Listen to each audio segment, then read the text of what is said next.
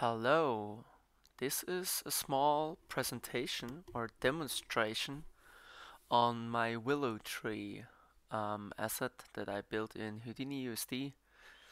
And yeah, it's just a demo, nothing else, and not very um, detailed in the placements of those trees.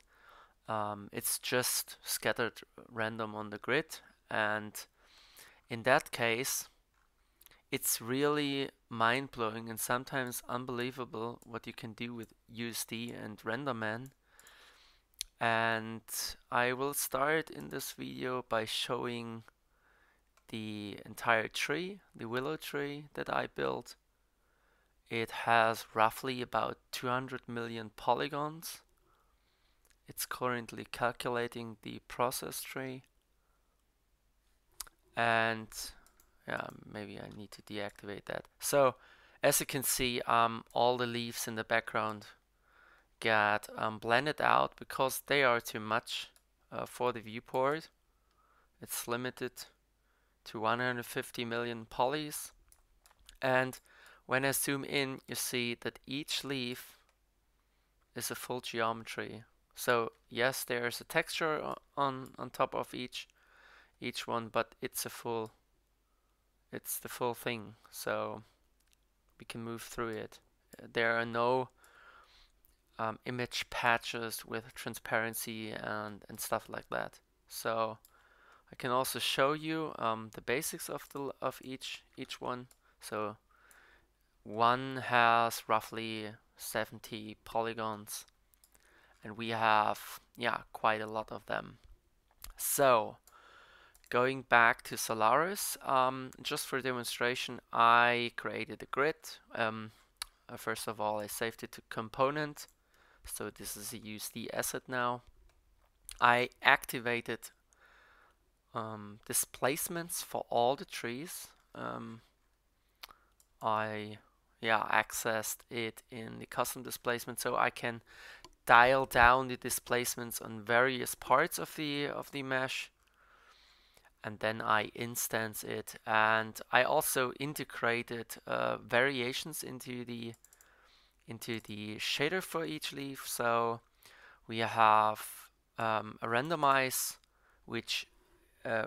node which is set to each ID. So each single leaf has a different color or a different luminance in that case. And 10% on the top side of each leaf and roughly 25% difference or variation range for the bottom side of each leaf. So we have two-sided shading. And yeah, so I did the usual stuff. I loaded the proxies. This is the proxy that I created, very rough. I activated displacements as usual in Solaris Renderman.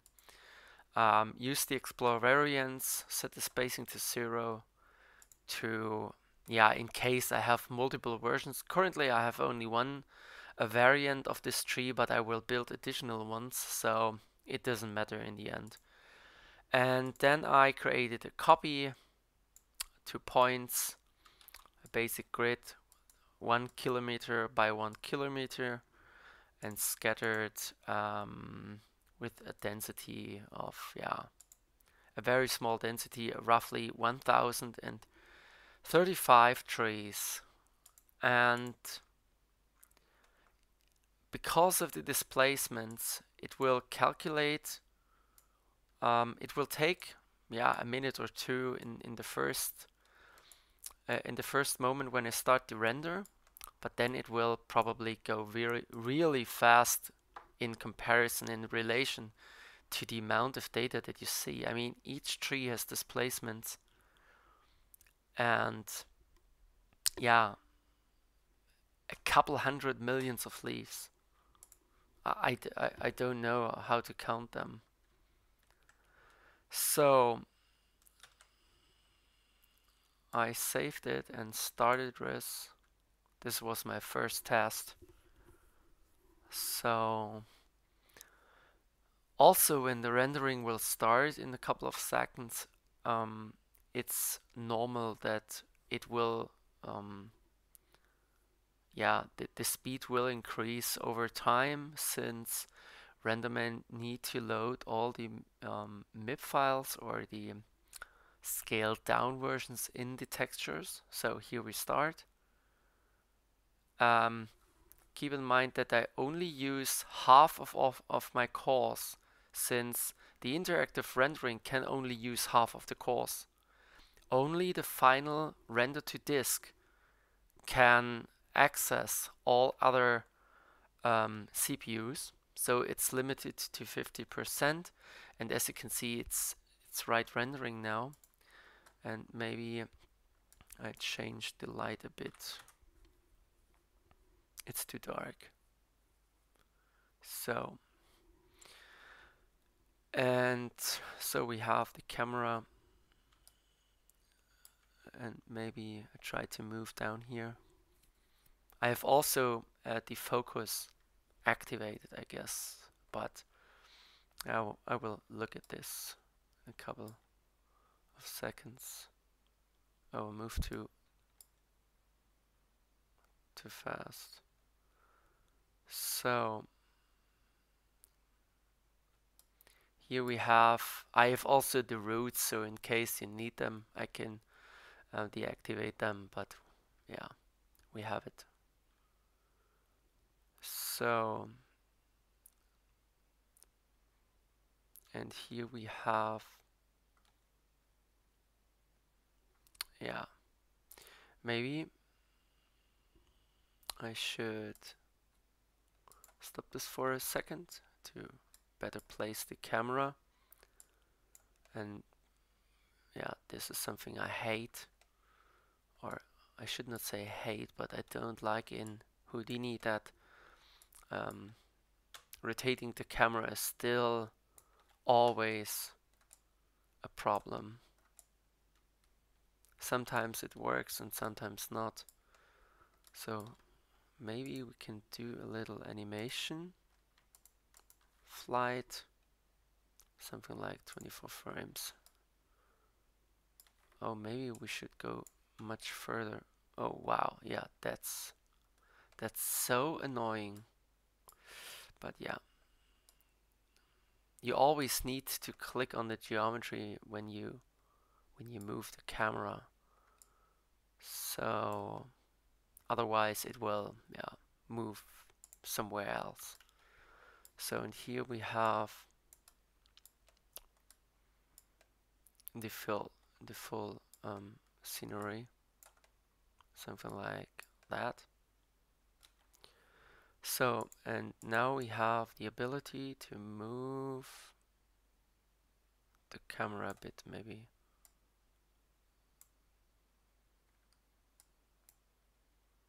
Maybe we can do it like that. So, once again, save the file, and here we go. This is not speed up, so all the data is already in the RAM. When you restart Houdini, it takes a while, but everything is in the RAM. You see the displacement is in place. It was really, really fast. And I will try now to move to another frame. And as you can see, it's already starting. Here we have it. So isn't that amazing? I mean, billions of polygons. And it's really, really fast, so we can go full screen. Oh, that was the wrong button. That's the right.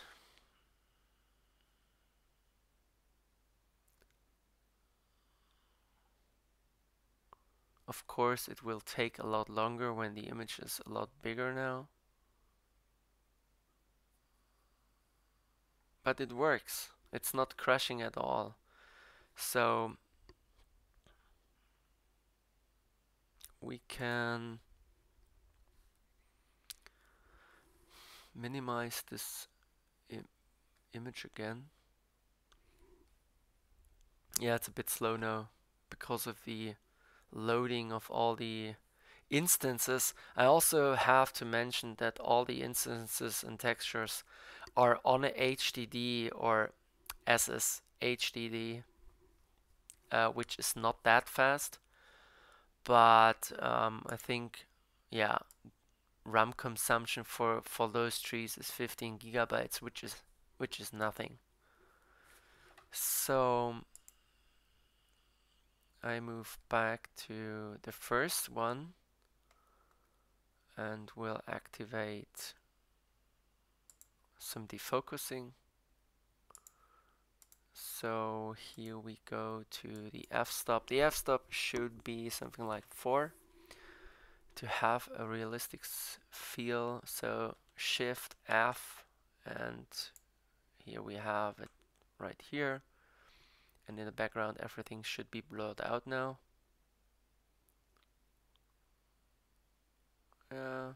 Maybe 2.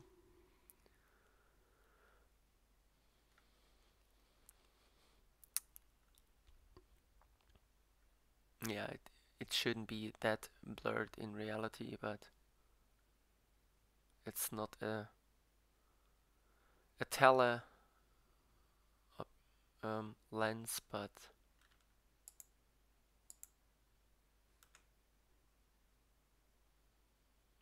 so yeah, it's blurred a bit. So, but as you can see, it works. It renders a bit slow because of the data, but it's totally fine in the K. And when we move to one of those leaves, we should see something else, something more detailed.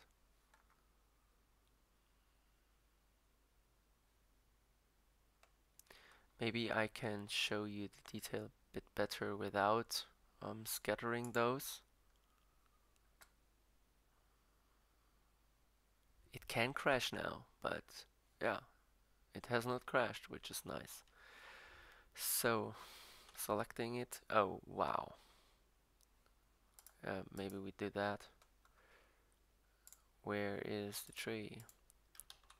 Here's the tree.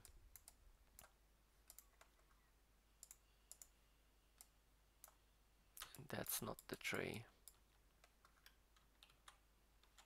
Yeah, I don't understand that. Sometimes you need to trick Houdini.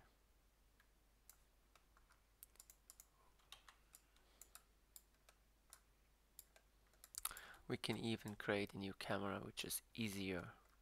So, delete that, put that in here, and call it 1. So, here we have the tree again, and we switch over here and hit render. Oh, I forgot the environment. Yeah, it's blue now. Where is it? Right here. And that's, yeah, that's my first willow tree. The library is growing steadily.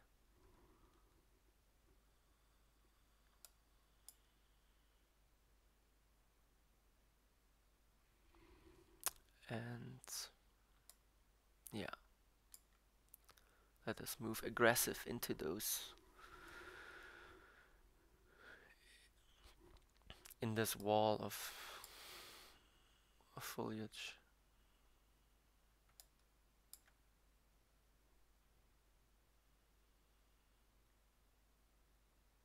And all those trees are created in Houdini only, so except the textures, of course, they are made in Substance.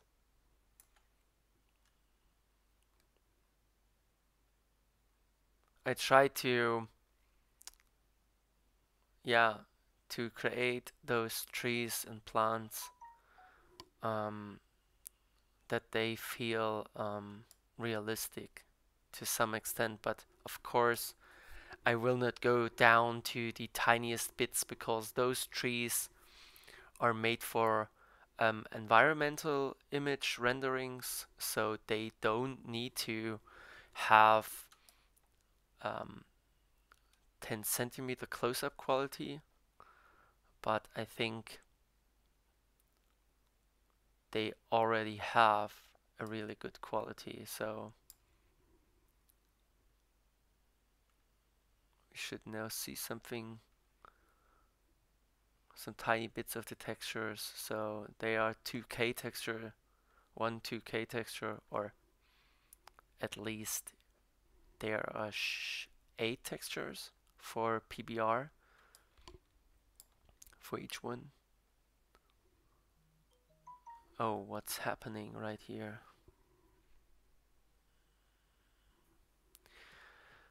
My phone is making noise. So, yeah, that's close up. And that's enough for environmental rendering. All those shadows on top of each leaf, as well as you can see here. Oh, wow, that's a very close-up one. And you see a subsurface scattering, or yeah, I integrated the translucency shader into the texture result. It's really great to see how this is working and influencing each other, of course.